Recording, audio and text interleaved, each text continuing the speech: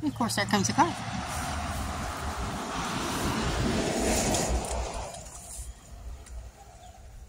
Hi everyone, thanks for joining me today. I want to show you how to kill weeds in your garden or your yard, any area that you have that's difficult to use a sprayer, or an area that you don't want to use a sprayer. Plus on windy days, you know, it's hard to use a sprayer. Not good to spray on windy days. But you'll need a mix of weed killer and a sponge or two. And you'll need some gloves to protect yourself from that weed killer. Now I didn't want to spray this area because I've got bulbs in the ground that I put out. And this boxwood has a lot of fine roots, this system and stuff. Now I didn't want to disturb those roots because I don't want to kill my boxwood. So I got to think about how I could kill these weeds. And I've come up with this here and thought I'd share it with you, so that way you got a hard area that you keep having a weed come back in, that you need to get rid of that weed, but you don't want to harm your other plants with spray and a spray.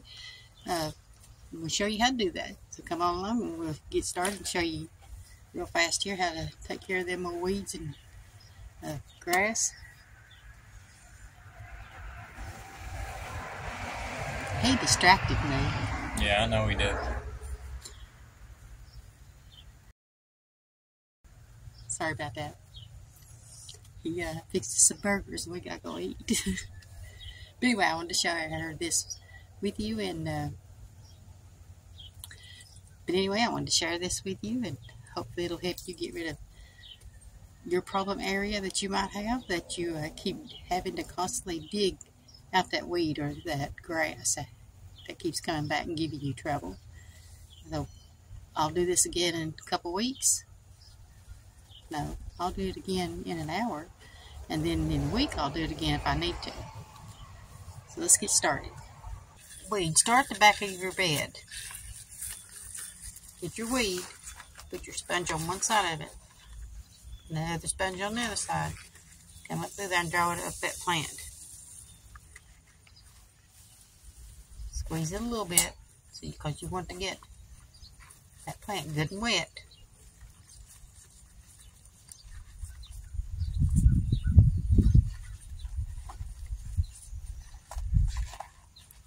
Now if you've got a big sponge, you'll just need one, but I couldn't find a big sponge at the store.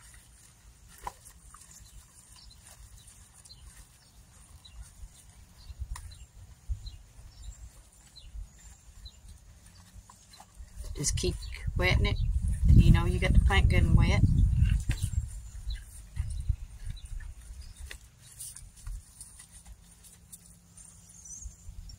Work your way through your bed and then let it dry. Come back an hour later and do it one more time.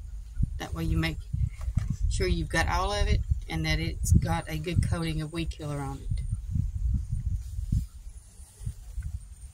So I'd share this with you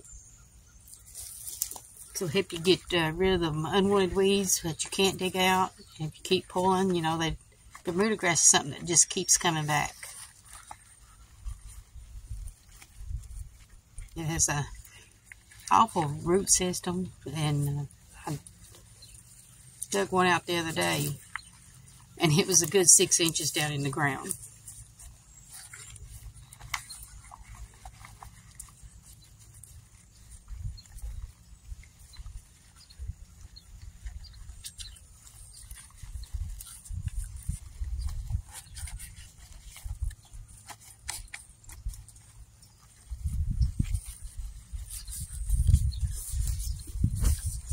So I'm going to get this done.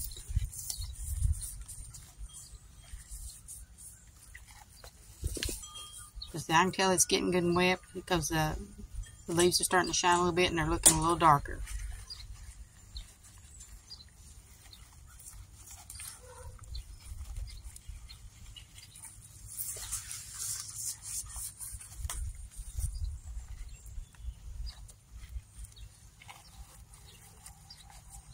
Guess I didn't need 2 sponges, you just really need 1.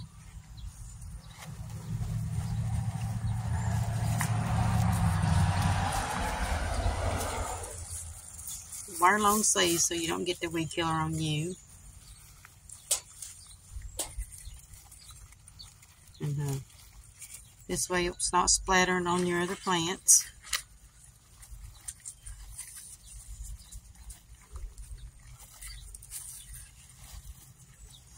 If you've got like a long piece like I've got and it wants to fall over towards your other plants, just take them, tie them together, keep them from flopping away from each other and touching, getting that weed killer on your other plants. Go back and wet your sponge every once in a while and just work your way through the weeds or grass or whatever you're trying to kill.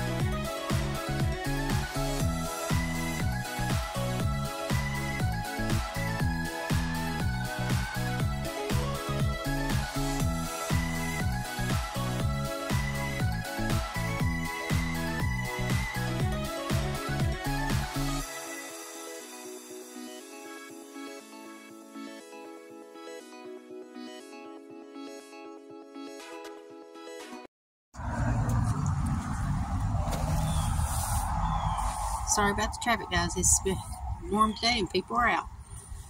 I've got a couple days off work and I'll try and get some things done around here. It's my birthday's tomorrow. I will be 60. I made it to 60. Never thought I would, to tell you the truth. I mean, I come from a large family and we grew up hard. So I always thought I wouldn't live to be 60 years old. So I made it. Anyway, guys, thanks for joining me. I just wanted to share with you, like I said, a way to kill out the weeds and grasses that are in your beds that you don't want to use a sprayer, because like I said, it'll splatter on your other plants and kill them. I know I've done it. And this keeps me from having to rip the soil up around my boxwood and take a chance of killing it. Because I think it'll make a really pretty topiary right there once that, it'll have to grow. It'll take a few years to get that ball shape that I want on there. But once I get rid of that Bermuda grass, then I want to try and put like some ground cover underneath the boxwood. So thanks for joining me. Just wanted to show you this little simple trick that you can do to get rid of those weeds. Y'all stay safe, take care, and God bless.